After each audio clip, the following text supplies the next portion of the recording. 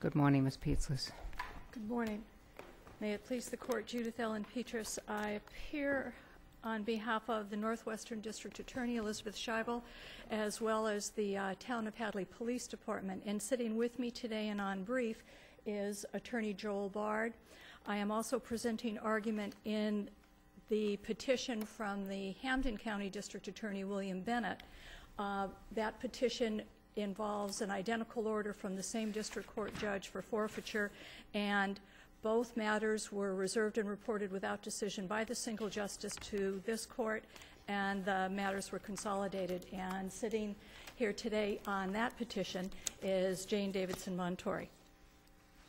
And what has happened in this matter is that the district court judge inserted into the statute language that the legislature had taken out in 1984.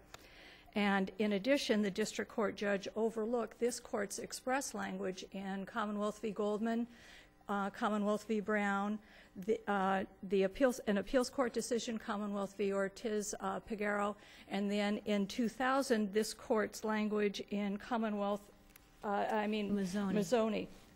And the Mazzoni case, I think, is perhaps the most explicit, because where the presumption is that the legislature is aware of actions that this court has taken and interpretations that this court has made of statutes, you have the legislature taking out the language that the forfeiture proceeds are to go to the general fund, but instead be divided equally between the district attorney or attorney general and the police departments that are involved in the seizure of the items. That in 1986, this court in Goldman says the order of distribution is set forth in subsection D. What's the language that you say was taken out in 84? The language, it's from the 1977 Acts and Resolves, and it's that the tail end of subsection D used to end with the proceeds of any such sales shall be used to pay the reasonable expenses. Oh, it's in D. It's not language in B. No, it's in D. Okay. And what they did was take out the language in D where the balance was to be deposited in the Treasury of the Commonwealth, and they put in that the balance was to be divided equally between the two law enforcement agencies that were involved. One other factual question. Do you know, in Judge Ryan's opinions, there's quite a long discussion about, I take it purports to be the history of this statute, and mentions of Attorney General Bellotti. Is there something in the record where that comes from? No. Okay. That appears to be anecdotal. There was nothing in the record, and I've been unable to find any legislative history that would recount any of well, certainly the District Attorneys Association, I thought, was very, or maybe it didn't exist I thought it existed back then. 1984, is that when this statute was amended? Yes. No, it was amended in 89. It was amended in 1984. Well, it's been amended a number of times, but for all purposes. This important new split mechanism. I'm old enough to recall that there was some controversy about that and a fair amount of debate about it. I'm just curious as to whether or not neither party has been able to find anything that would be helpful, enlightening, because I don't think the statute's so crystal clear. I was not able to find anything, but what I do think is crystal clear is that the way the statute, Section 47, has been interpreted consistently is that the proceeds do not go to the general fund, but whether they come pursuant to a motion in B or if they come pursuant to a petition in subsection D, it still gets divided equally between the prosecution and the seizing authority. And at no time since the Goldman decision in 86 or subsequently with the Brown decision in 98 or with the Mazzoni decision in 2000 did the legislature say, oh, no, you got it wrong. We only meant for the properties to go to the DAs if they went through a petition in D. Who was the district attorney of the Northwestern District in 1984 when the legislation was changed? I would think it would be, Hampden was Ryan, right? Well, it would have been Matthew Ryan in Hampden County. In the Northwestern District, I don't know if that would have predated, if that would have been John Callahan. Or could it have been now Judge Ryan? Judge Ryan left in the... Your co-counsel... It was Judge Ryan? Okay. I think we can take judicial notice of who was serving when. We may do that. I take it, have you looked for the statutory history? Yes, I was not able to find any legislative history in the Acts and Resolves. Have you dug around in the state archives, which are... No. Okay, I mean, maybe our law clerks could go dig around there, because usually that material is usually filed somewhere. Well, I mean, I'm not suggesting that you Right. should have done that, but it may be, if the legislative history is as Judge Lyon suggested it is, we should be able to find that out. well, it's unfortunately been my experience that many times my expectations of extensive legislative history have been unfounded. But you don't have 2 full-time law clerks working for you. No, I do not, No.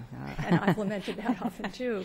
What I did find, though, because I was struck anew as I looked at the brief from the respondents, is that they're making the same multi-purpose use of the term Commonwealth as we have stated has happened in Section 47, because in their brief they indicate that the Ortiz-Peguero forfeiture went to the Commonwealth, and they specifically say, i.e. the general fund, because the decision says that the forfeiture went to the Commonwealth. But in fact, taking a look at the appendices that were filed in that case and are available at the Social Law Library on microfilm, the defendant very kindly put in both a motion for forfeiture of property that had been filed by the DA's office, and that expressly says that requesting that the sum be forfeited to the office of the District Attorney of Bristol County. And in fact, that's an endorsed motion that's endorsed on the same date and by the same judge that the opinion references. And also the order of forfeiture for the automobiles is that it be forfeited to the Bristol County District Attorney's office. I took a look at the brief and appendices in the Commonwealth v. Goldman case, and unfortunately there they weren't as clear, because it just said that the Commonwealth moved for an order of forfeiture, and forfeiture was granted to the Commonwealth. And there was nothing that I could find that had been on file with this court in that appeal that made it clear who exactly the Commonwealth was in that instance. But presumably I can't it is remember how here. you introduced yourself this morning, but you frequently say on behalf of the Commonwealth. Today you might have said on behalf of the Northern District. I think I tried to be Sure, very but careful. I mean, often we use Right. the term. But 47D itself uses Commonwealth in lieu of, after, in that section, referring to either the District Attorney or the Attorney General. I mean, so That's it does correct. get used. Oh, Oh, it certainly and the is judge used uses it. interchangeably. F1 uses the fact that it's, it's the district attorney or the attorney general can only be the ones that would be making the motion for an ex parte order for protection. B uses the order that by motion, the Commonwealth can go, and clearly there, it would not be the general fund coming in to move. It would only be the district attorney or the attorney general. And I think the public policy rationale for it is in keeping with what the legislative intent was, that not only have they not changed it after being told repeatedly by the intermediate appellate court and this court that the proceeds are going to be divided between those two entities, but they have subsequently enacted other statutes making it very specific, either that the forfeiture is going to go to the general fund or that it's going to go to drunk driving, the helmet law. There are a number of programs that are equally as logical as to why it is that the ill-gotten gains or the mechanisms for drug dealing should be going to law enforcement agencies directly. But that actually can cut both ways, though. I mean, because B is totally silent. So, I mean, you could look at the silence and the later very specific statutes as supporting the district court's argument, couldn't you? I don't believe that that would be accurate, because that would go contrary to the rules of statutory construction, which are we don't put in words that the legislature is seen not fit to do. In 1984, they amended the statute, and they very clearly set out a method of distribution of the proceeds from forfeiture. And then subsequently, in a very short period of time in 1986, when this court addressed it, they didn't say, oh, that's not right. We're looking at B. Oh, and I agree with that. I'm just talking about referring to other statutes that have, since this, been very specific about where the money goes. Well, I think for the legislature now to have come in and to have amended B to just reiterate that which is already set forth in subsection D would be needlessly repetitive. And so once it was determined by the legislature in seeing this court's rulings that what it intended to do was in fact how the statute was being interpreted, they saw fit to come back at various times subsequently to make different amendments to the statute, but were resting comfortably in the belief that subsection B forfeitures were still going to the same law enforcement entities. And I think this court can also take notice, as I was shepherdizing this, there isn't another instance where there has been an appeal on a motion in B, in subsection B, that was sent to the general fund. Well, is it your understanding or experience that when these motions are presented, which I take it is relatively frequently in the district and superior courts in Hamden and Hampshire counties, are they allowed, and is the money sent to the district attorneys and the police? Yes. This is an anomaly. Yes, it was. It was a very unusual event, and as I reached out throughout the Commonwealth to see if other offices had this instance, I was informed of a 211-3 petition that had been filed in 2004 taking issue with an order out of the Boston Municipal Court, and what had happened there was, my understanding is that a motion for reconsideration was filed, and the judge vacated the order, made the distribution to the law enforcement entities, and that 211-3 petition was withdrawn as being moot. And there is one reported decision out of the Superior Court on a subsection B motion that I was able to find, and that was from 1998, and the subsection B motion was granted, but the proceeds were distributed to the general fund. I was not able, through Lexis, to find any subsequent history on that as to whether there had ever been a motion for reconsideration or what had happened. But when I talked with my counterparts throughout the state, nobody referenced that. Nobody was aware of that event. Do we know whether this was the first order entered by Judge Lyon? I mean, I can't believe he hasn't had a forfeiture order before, or maybe he hasn't. This is the first one in our district where he has sent this to the general No, I fund. know it's the Right. first one. Is this the first one where there's been a forfeiture order? No, in all the years that he's been on the bench, no, because the court is correct. The subsection B motions are very, very frequent in the district court. So in prior cases, he's been sending it. This is inconsistent with his prior practice? This is certainly inconsistent with the prior practice in Hampshire County. No, with him. I am not aware that he has ever done this before. This was to every... Has he ever allowed a motion that directed these items go to the district attorney's office and the local police?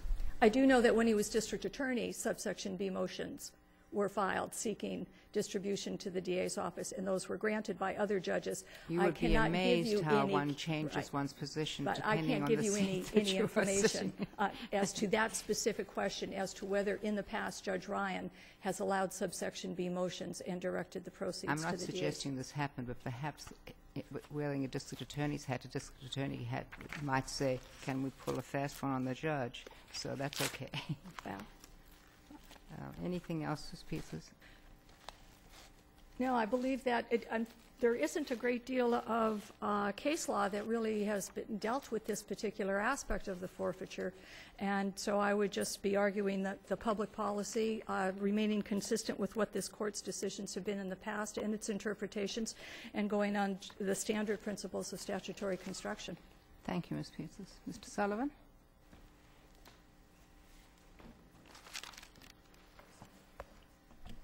Good morning, Your Honors. Good morning. May it please the Court, Daniel Sullivan, Special Assistant Attorney General for the Eastern Hampshire and Springfield District Courts, and with me this morning was my colleague, Brian Mulcahy. Your Honors, there are two reasons that the District Court's ruling should be upheld. First, the language of Chapter 94, Section 47, 94C, Section 47, makes it clear that basically what the DAs are asking you to do is to read into subsection B all of the dispositional provisions of subsection D. Well, it is true, though, isn't it, that the cases of this court, they haven't specifically addressed dispositional provisions, but subsection D's procedures have very much been read into subsection B, and Mazzoni seems to treat them as one and the same. Your Honor, I would argue that those procedures have only been read into subsection B when it was necessary to ensure adequate procedural due process for the defendant. That in fact has been done by every other judge in the state that's handled these motions. Well, I'm not sure that can guide us, Your Honor. I think that Judge Ryan's reading of the statute was very careful. The notion that you would just import. Don't you think Mazzoni basically suggests that's exactly what you do? I don't read it that way, Your Honor. The district attorney from Hampden County quotes Mazzoni that this court has said that forfeited funds are deposited into the existing trust fund and not deposited into the general fund. But in that quote, they're talking about a subsection D disposition. Mazzoni was concerned with a subsection D disposition. It was not concerned with a subsection B disposition. It was not in the district court. It was. Was it? It was actually talking about a proposed amendment to the law, but in describing 47, well, move on. I can find the language. I think it's more general. But that's the way I read the case, Your Honor. And for that reason, I don't think it provides any precedential value with respect to subsection 47B. Aside from the statutory reading, and as I say, I think that the only basis for importing provisions of subsection 47D into 47B is if that's necessary to protect the procedural due process of rights of the forwarding party. And in Goldman, for example, the court, first of all, the court found that, well, you can't have a subsection D petition independently of subsection B. But what the court did not find was that all of those provisions came into subsection B with from subsection 47D. The court, however, in the Brown case, for example, it was asked to import the notice provision from subsection D into subsection B, and said in that case, we don't need to use those more onerous notice requirements of subsection D in a subsection B motion. Instead, what we'll do is we'll use the ordinary rule that's used in civil motions, 7 days notice, and that's adequate. So in that case, the court didn't even find that it needed to import even the notice provision, a due process provision from subsection D into subsection B, much less to import all these very detailed dispositional provisions. The other reason, and it's a policy argument for upholding the district court, and that is that entangling the disposition of criminal charges with the forfeiture of funds to law enforcement agencies inevitably raises the question of a quid pro quo. And this is the problem that Judge Ryan addresses at most length in his opinion, which is that it creates an appearance. I was thinking particularly from the viewpoint of a co-defendant who didn't have any money. But this is a legislative judgment. I mean, such appearances, I guess, are fine. But Mr. Sullivan, the same quid pro quo could operate. I mean, if you said, let's just say there was no 47B. So the only way to have forfeiture is through 47D. The district attorney can still bargain.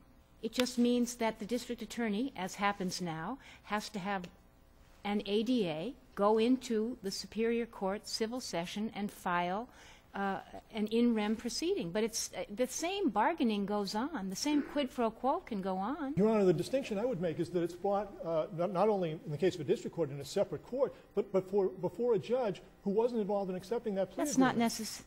I think you've got a difficult problem when you have a district court judge who's accepting on the one hand the plea agreement, and on the other hand he's granting a motion of forfeiture to the district attorney. There's necessarily a conflict there, Doesn't B also apply to the Superior Court? Yes, but in that case, when forfeiture is done under B, it goes to the Commonwealth. It goes to the general fund. It does not go to. No, what I'm saying, you're saying it goes to the Commonwealth, and part of the problem is that it's unseemly because there's a quid pro quo. That's why it shouldn't go to the district attorney's office under B, right? Yes. And I'm just saying you can bring. I mean, it happens in the Superior Court as well that part of the criminal case money is forfeited under B. Correct? Could well be the same judge. Court, but it's not to benefit that particular office. Exactly. That's the distinction. The benefit to the district attorney is much more attenuated if the money goes to the general fund than it is if the forfeiture goes directly to that district attorney's office. It's completely attenuated.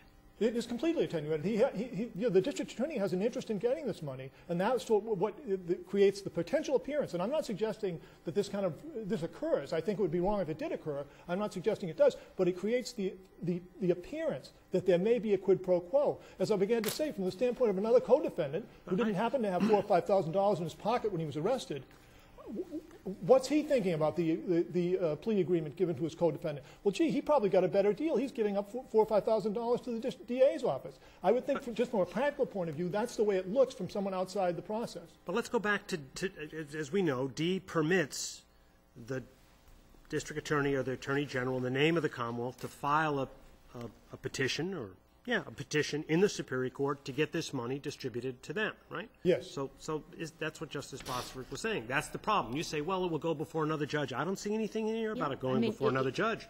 Well, it's a separate proceeding, Your Honor. You don't have the same judge. It can be. It goes to the court having final. Excuse me. Goes to the court having final jurisdiction over the any related criminal proceeding. So presumably it goes to the same court. Presumably it can be consolidated with the criminal action or heard at the same time. Presumably it would be. Well, in fact, in this case, we're just dealing with a district court disposition. No, but I'm saying you're saying the appearance is so you're saying at the district court there would be more of an appearance than there would be if it were done by a Superior Court judge. Well, I think in the notion in the Superior Court, the idea would be that the judge, at least in that, when he's sitting in that case, is not influenced by the other case. I mean, obviously that assumes a certain level of discipline of thought, but I mean, it's saying he's not in the position, from a public point of view certainly, of being in the position of accepting a plea agreement on the one hand and agreeing to give the DA, allow the DA the forfeiture money on the other hand. He's just looking strictly at the forfeiture, strictly at the merits of that particular question, as opposed to looking at it while in the back of his mind he would also be aware, well, okay, I've accepted a plea agreement on behalf of But you would concede in a Superior Court case, a Superior Court judge could do precisely that, look at these things together. It's a civil in rem proceeding here. I've got a related criminal proceeding. It could come before the same judge, Your Honor. Yes, I agree with that. Well, in the details, if in fact there's a quid pro quo, that should be presented to the Superior Court judge in a plea. That's part of the plea agreement. If it's part of the plea agreement, it should be announced. Well, I would agree that it should be announced. I don't know whether that occurs, Your Honor. Are you suggesting that in the Superior Court it's done sub rosa and in the district court it's done all above board? No, I'm not making that distinction, Your Honor. What I'm saying is that the critical distinction is the fact that the money is going to that particular district attorney and not to the Commonwealth. That's what creates the conflict. The trial judge, in looking at the forfeiture motion, even if it is the same judge, has to look at that in isolation and as to whether or not the drug money nexus has been made. That really has to be his focus. Whereas in a criminal case, he's been thinking about the case, he's been thinking about the evidence in the case, he's been thinking about what the defendant did or didn't do, and he's also at the same time making a determination, okay, well, we'll allow this money to be forfeited to the district attorney. It seems to me that those two thought processes shouldn't be occurring in the same proceeding. Well, why is that any different than I will, you know, a part of a plea agreement that consists of testifying in a case or operating as you know, to conduct controlled buys. What's the difference? I understand, Your Honor. I think that the difference is that it. I mean, if we're not talking about just plain old money. We're talking about money that presumably was used in about a car or perhaps even a house that was used in drug trafficking. We're not talking about paying for justice out of one's pocket. Well, I think that would inevitably be the perception, that there was the possibility that a more lenient plea agreement was adopted. Are you saying when people testify or when people cooperate as a cooperating individual? Well, in that case, they're contributing. It's a determination made by the district attorney that the testimony is sufficiently valuable for the purposes of convicting another defendant to allow some leniency on the plea agreement for the testifying defendant. In this case, I think that is justified. I don't think it's justified for the district attorney to say, well, I'll get $4,000 or $5,000 from my office, and therefore I'm going to let this defendant who had that money and will forfeit it to me have an easier plea agreement than I will another defendant who we didn't pick up with any money. I think that's the problem, is it creates disparate treatment of defendants who happen to be caught with money and those who don't. Mr. Sullivan, if we were to import into 47B for these purposes the protections of 47D, would that, so then essentially you have the district court in the same position as the superior court? Wouldn't that take care of the problem? Because you would have essentially parallel proceedings. Are you with me? Would the notion that there could be an in rem petition in the district court? Correct. As well as now it's required to be in the superior court. Yes. I don't see that would be a problem. It's not clear to me why the in rem petition has to be brought in the superior court. I mean, it occurred to me that it might be because of the limited civil jurisdiction of district courts. But I don't see any. So you were saying as long as it were an in rem proceeding, yes, separate proceeding. Yes, Your Honor. But I agree that's the critical point. Is that it should be a separate proceeding. This court has called it an in rem proceeding. And one of those two cases refers to Section B as this part as an in rem proceeding. I'm not aware of that, Your Honor. I may have missed that. Is Goldwyn the first one? It's certainly not docketed as a separate proceeding in the district no, court. No, it isn't. But the language used by this court, I think, was an in rem proceeding. But I'll find it. It may be you are right.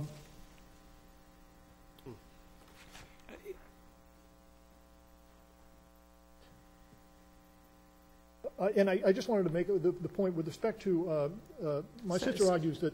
I'm just looking at Goldman at the moment, and I can't see it. But regardless of whether we called it an in rem proceeding, your view is that you have to have a separate proceeding, a civil proceeding, like D, and whether or not it's heard by the same judge, that's not your concern, as I understand it.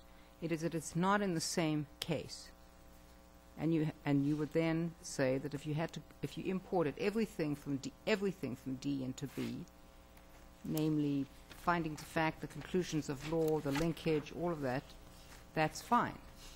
It's that you've got it in one proceeding here. If one were to import all the provisions of D into B, right, then even under B, an in rem proceeding would be required. The difficulty with that is that then there would be no way in which the money could be forfeited to the Commonwealth, to the general fund, as opposed to the district attorney. And I believe that was the statutory intent, that they had two separate provisions for that reason. There's no other reason. There would be no other reason to have these two separate subsections, frankly, other than. So viewed one way, if the money's going to the Commonwealth, you don't need all of these protections. If the money's going to the DA, then on the split division, to the law enforcement agencies, then you need the separate proceeding, the link, so. That's the way I read the statute, Your Honor. The thought was, this is an extraordinary disposition. And as Your Honors well know, funds aren't ordinarily appropriated to an agency without going through the whole legislative process of debate and veto and override of veto. And in this case, we're taking money, giving it to the district attorney, and the judges were giving it to the district attorney, and there's never really any oversight of that, except with respect to 10% that he can use for drug rehab. He has to report on that. But other than that, the district attorney has no duty to report back to Ways and Means or any other legislative committee as to how he uses the money. But again, that's a legislative judgment. Right. I believe the legislative judgment was that in this case, because when the district court shouldn't be able to do this. That's correct, Your Honor. Right. That it's in the superior court. The legislative history here seems to me to be pretty important, because this was a significant change in 1984, an important one pressed very hard by the law enforcement community, understandably so, and I think it probably has done a tremendous amount of good in lots of ways. You were unable to find legislative history as well, or? I was, Your Honor. I know that I did want to say that Judge Ryan was serving as district attorney in 1984, which I suspect explains his intimacy with the details of that legislation. Thank you, Mr. Thank Sullivan. you, Your Honor.